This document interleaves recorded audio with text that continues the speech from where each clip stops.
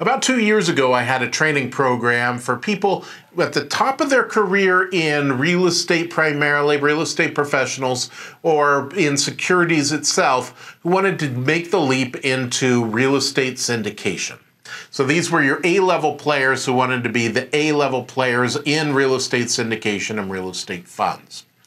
So I put together this video. This is one of our rapid implementation calls. Again, it's about 2 years ago. But what it walks you through is the market analysis that goes through. And I'm talking about the market cycles, not individual markets themselves, but about some of the thought processes that went on and what's going on at the macro time at that point. You'll see some of my predictions were completely true, and occasionally they were not, didn't come quite as true as I had thought they would. But certainly the information is valid. What's important here is not what that specific information was at that time, but it's the thought process that went into how we look at the market cycle and where we're at the market cycle to begin with. When we're making predictions about the future, which is what we're doing in securities, when we're put together an investment vehicle, is we're trying to make a prediction about what's going to happen in the future so that there's some sort of gain for our investors and ultimately for us as well. So this is part of that thought process. So I hope you find this video useful, because this is how I think about things in terms of what's important when it comes to money, where we're at in any sort of market cycle, and I know you'll find it useful.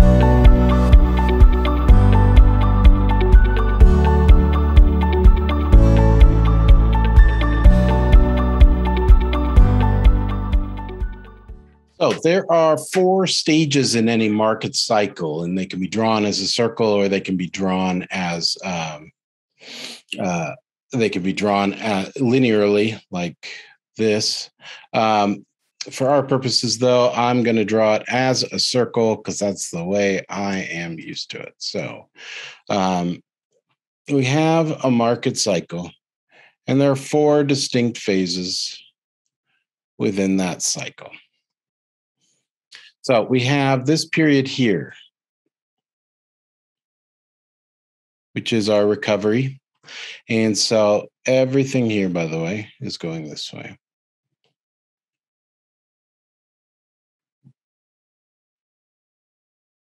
So we're going that way. So recovery. So after the Great Recession, things were stable for a while. They were pretty low, and then they slowly were building up. And then we went into this expansion stage. And then after a point, it expands and expands and expands. And what happens if you blow up a balloon too much? If it just can't expand anymore, you enter hypersupply. And after that, in that phase of the market, we finally, if hypersupply, it starts going down, right? Because there's too much, and we enter a recession. I'm not going with the technical definition of a recession, because if you look at a technical definition of a recession, we've been in a recession for a while. So a recession is where GDP does not match inflation. It's negative. And I would argue that by any reasonable measure of inflation, not the ones currently being used, we probably have been in recession for a while. And so we just keep pumping money in. So we're in this weird sort of recessionary, expansionary phase right now of the market. So what happens in these in this part of the market? Well, let's talk about what happens kind of here in the expansion stage. So we have rents rising, rents go up, and construction levels go up.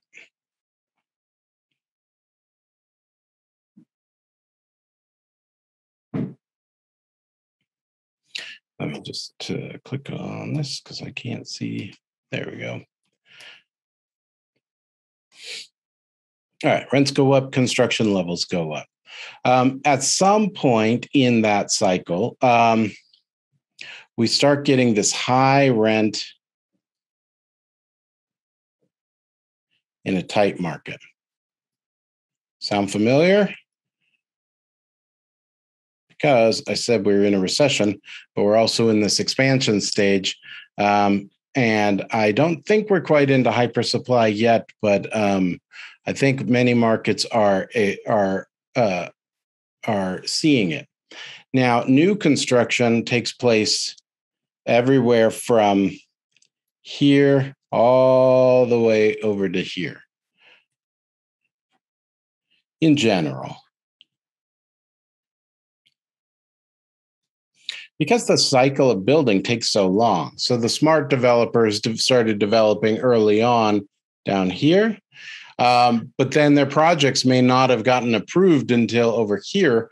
And so suddenly now they're in hypersupply. They still need to deliver that building, but it's been difficult. In this phase, so let me just back up a little bit.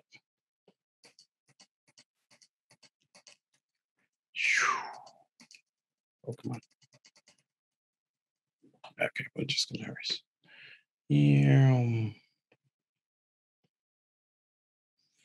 All right, so that's what happens during an expansion period. Now, what happens during the hypersupply period is we start seeing positive rent growth.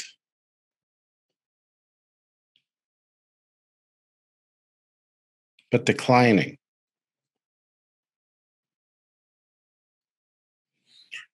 Right, so that's steep. That's going down. Now, this is all as it relates to commercial real estate, and I'm going to make an argument just a little bit, that this also applies equally to residential real estate and kind of all markets as well. What happens in a recession? Well, we have way increasing vacancy. Competition goes way up. And by this, we mean it's either a renter's market. Actually, renters is kind of big. So let's put, it's a tenant's market, or it's a buyer's market.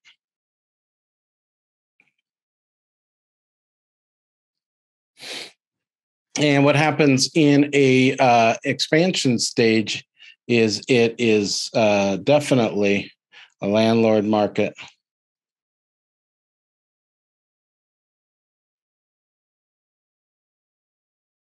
And a seller's market.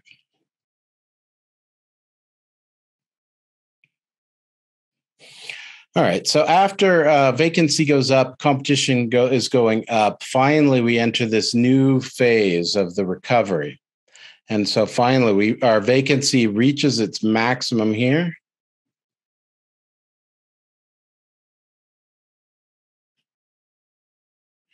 And let's call this max occupancy.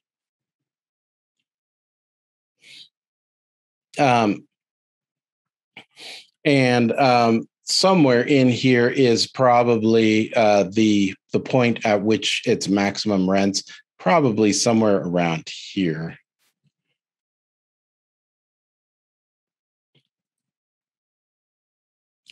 And then in the maximum vacancy, this is the lowest rents.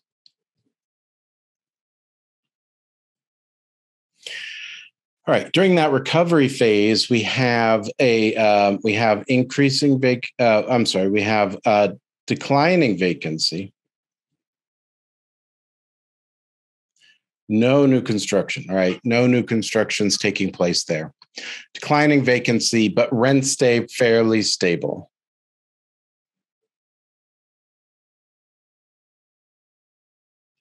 And really don't start increasing until that vacancy factor here drives down to such a level that there's enough demand in the market in order to charge higher rents. So why this is hot on my mind right now is last week, Anya and I decided that it just doesn't make sense at this point to move to North Carolina, which bothers me greatly. I wish it weren't true, because I really, really was looking forward to going. Hold on one sec. Okay. So Why did we make that decision? Well, it's because of this. It's because of this market cycle. So if you look at the market cycle, we are in this really strange period, and I'm sure you've noticed this, that we're in this period where there's definitely some recession going on, and I'll prove that in just a minute. And then there is definitely this weird kind of expansion, because where do those two interact? Like if you looked at a Venn diagram, there's actually this weird interaction point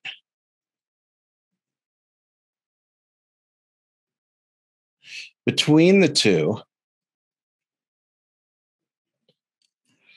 that puts us right here in this weird middle space. And that weird middle space is inflation. Right? Because if we look at the pure definition of recession, not the one that I'm using here, but if we look at the pure definition, where we've got we are in a recession.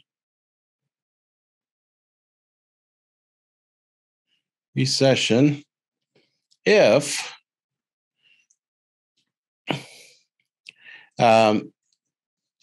GDP is less than quantity of GDP I'm sorry, wrote that backwards. If GDP is I totally botched that. If GDP minus recession minus inflation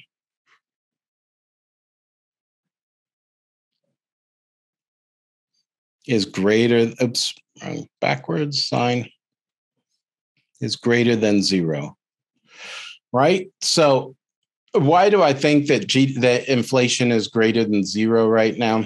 So the Raleigh market kind of capitalizes on it, but you've noticed it too. One of the main expenditures of most families, between 30% and 50% of their annual income is their housing right now. Well, rents right now are extremely high. And new home prices are extremely high. Right? They're big, big expenses. The cost of goods right now is really, really high. Goods, let's put it. Goods costs are really, really high. They're way higher than they were before. Just a silly example, a candle, a very boring candle, that was available last year that Anya bought and liked was $19.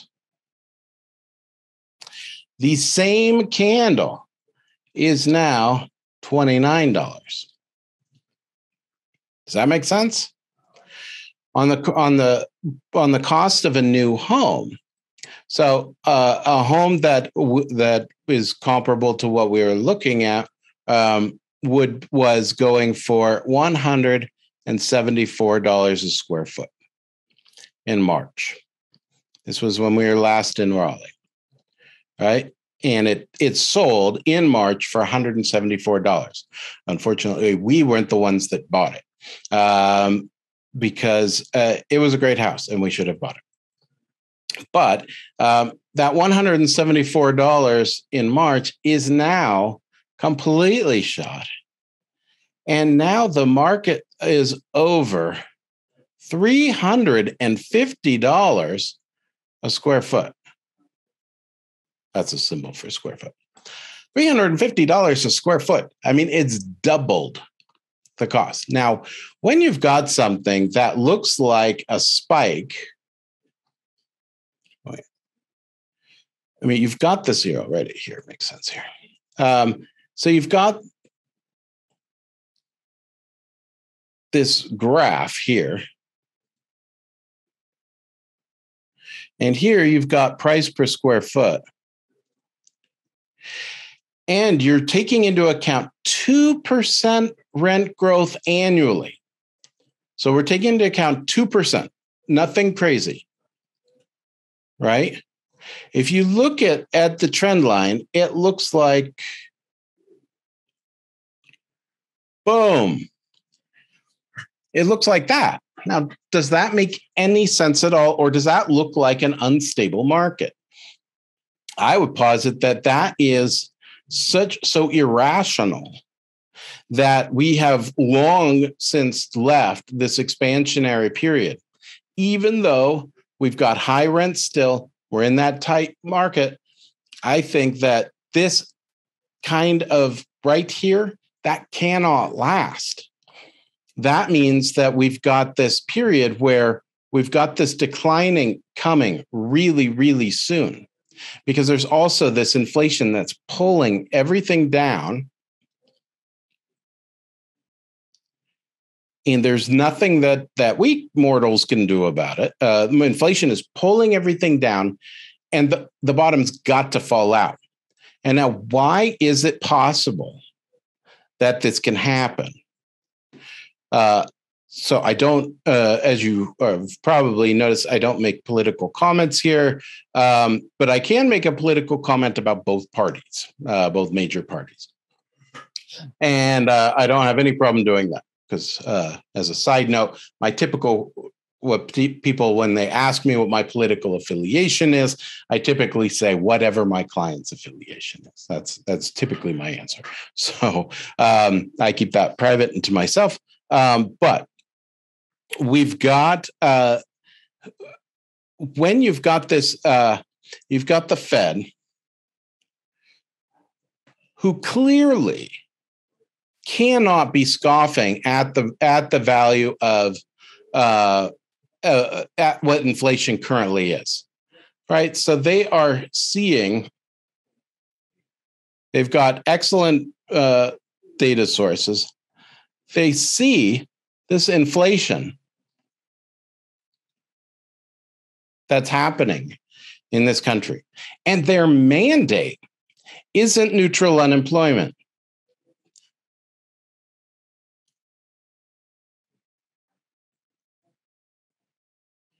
In the United States, neutral unemployment is not relevant to what the Fed is trying to do. The Fed only job, its mandate, by how it was called out, was to have a stable growth and decrease with minimal inflation. So instead, what is the Fed doing? The Fed points out the fact, well, but we've got this COVID situation that's going on for some time. And so we really need to just keep pumping money and money and money into the system. I mean, the loan on our house right now is 3.5% on a 30-year fixed. A building that I know of that's owned is now as 7 years, a commercial building, 7 years on it, and its rent is 3.75%, which is way below the cost of inflation.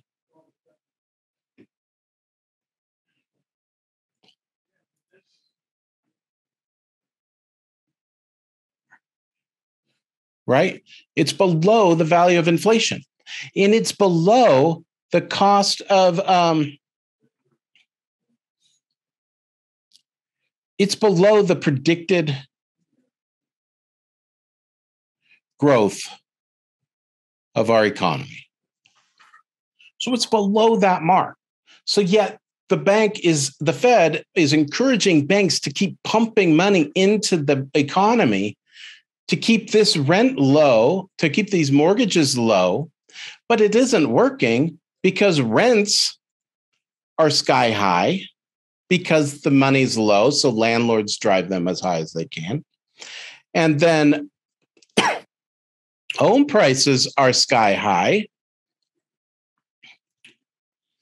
because the Fed keeps pumping money into the system and keeping prices low, which is driving up inflation.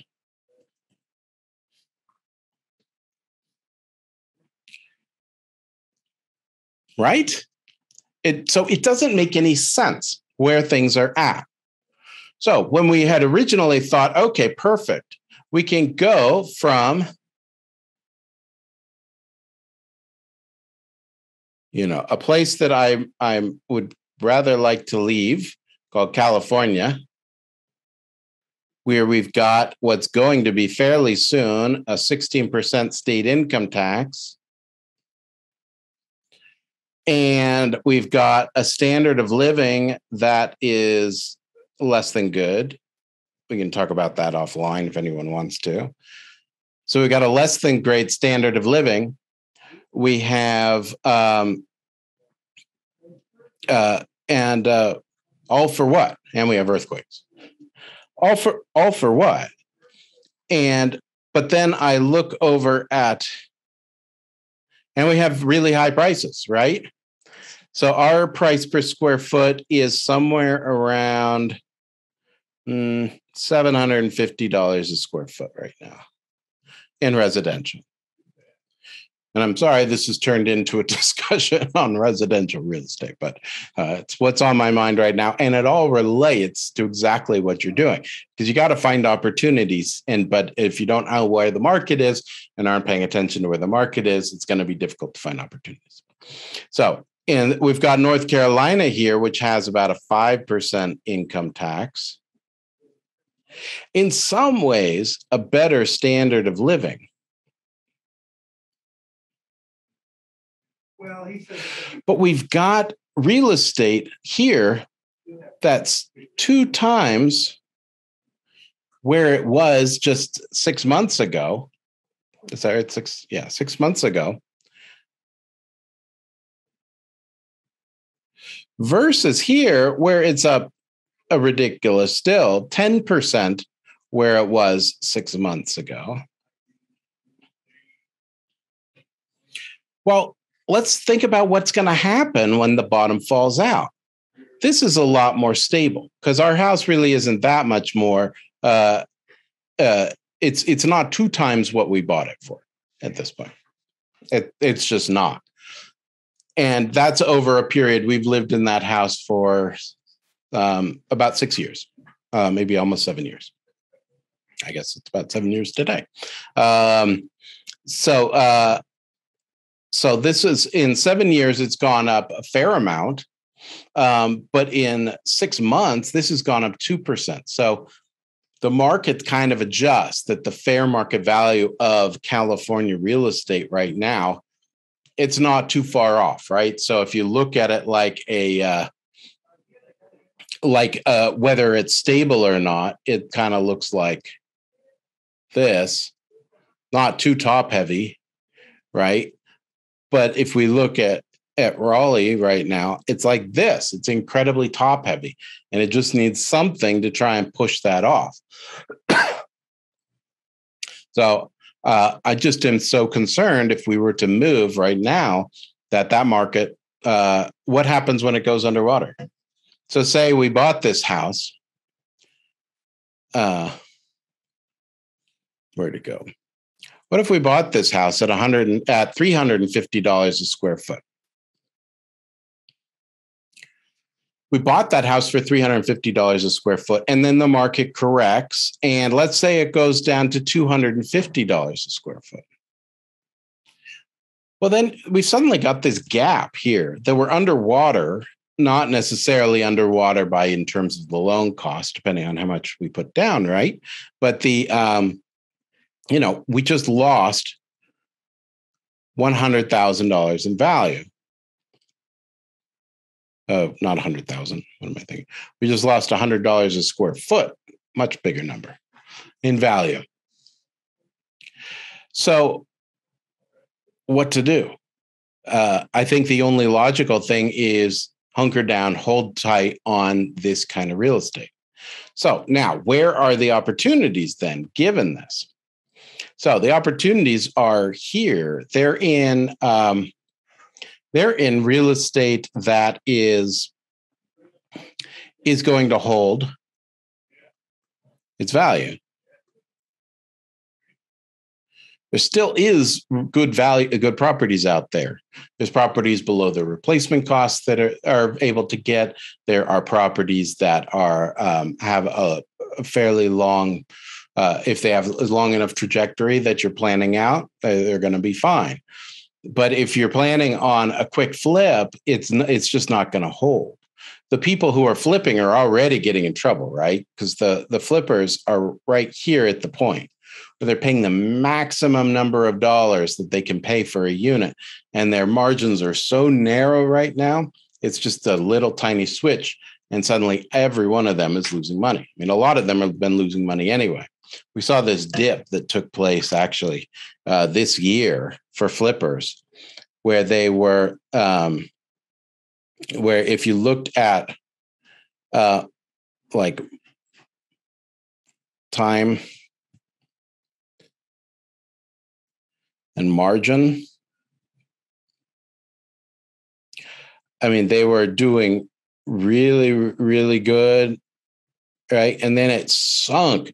It just became terrible, terrible margins. And a lot of them went out of business and lost a lot of money.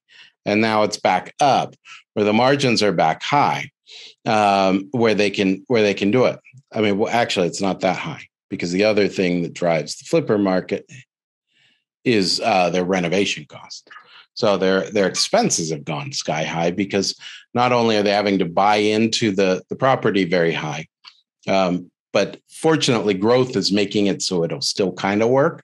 But the value of the labor and the materials is just killing any sort of long-term prospect in that business.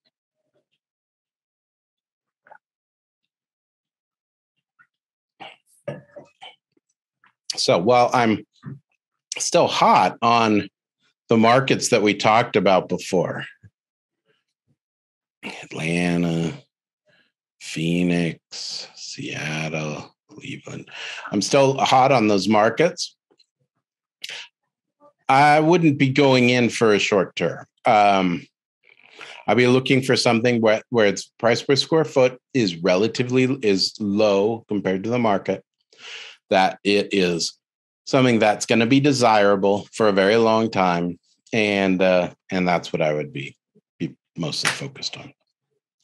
So let's go ahead and turn a little bit to financial analysis. Enough of the soapbox about the state of the market right now and how frustrating it is. But I think you all know what that market is. But don't let my procrastinations about the market kind of dissuade you. So again, there are great opportunities out there. It takes some work. I subscribe to a bunch of other syndicators, and I'm watching every deal they do. I'm seeing deal after deal after deal come out of these guys. So there are deals out there, and they're not bad deals. And I've looked at the numbers, and they all look pretty good. And they look believable, and they're not making outrageous claims. So there is great opportunity out there. Plus, you've got a huge amount of cash that still hasn't been put back into the market yet. So you've got cash sitting on, both in the form of just general, like people who tend to save a lot, have saved a ton.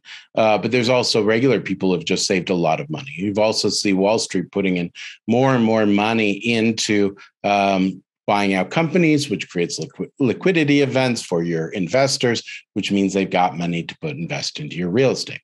So there's plenty of opportunity right now.